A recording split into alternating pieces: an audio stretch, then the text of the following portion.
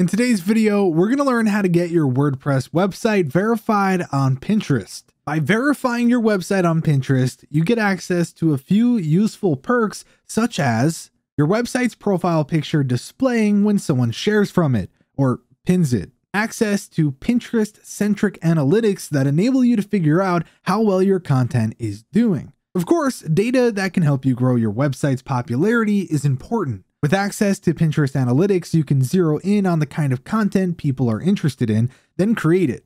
This effort can, in turn, lead to more traffic from Pinterest to your website. If you're ready to get your website verified, there are two ways you can tackle the process. Method 1, add a Pinterest meta tag to your website. To get this tag, you'll have to have a Pinterest account already set up. When you're ready to get started, navigate to your Pinterest settings tab and scroll down to the claim section. Here, you can tell Pinterest what your website URL is. Now it will ask you to choose which verification method you want to use. Go ahead and pick the Add HTML tag option.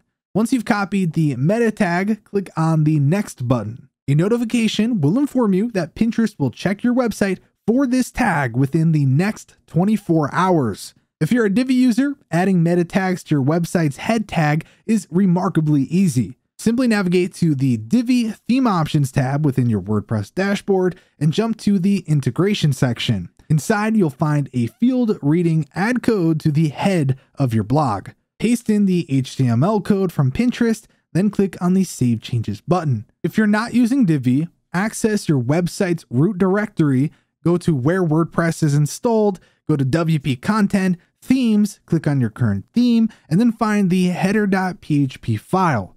From there, edit it and find the head tag. This is where you will paste the meta tag. You can also go to Appearance, Theme Editor, and choose header.php from the right side. Then find the head tag and paste the meta tag. Once you've done that, all that's left is for you to wait until Pinterest checks your website to see if the code is there.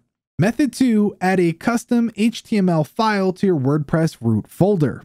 Pinterest enables you to verify your website by uploading a file to your site's root folder on your server. To get started, repeat exactly what we did in the last step. Instead, this time, we're going to choose the option Upload HTML File. Download the file, and then you'll be able to hit the Next button. Just like the last time, Pinterest says that it will give you 24 hours to upload the file to your WordPress root folder. To upload the file, navigate to your WordPress root folder via FTP. Once you find your root folder, upload the file provided by Pinterest, and you're all set. Regardless of which option you chose, your website will now be verified after 24 hours, if done correctly. So there you go. If you enjoyed this video, then be sure to give it a like and subscribe for more content. With that said, thanks for watching, and we'll catch you in the next one.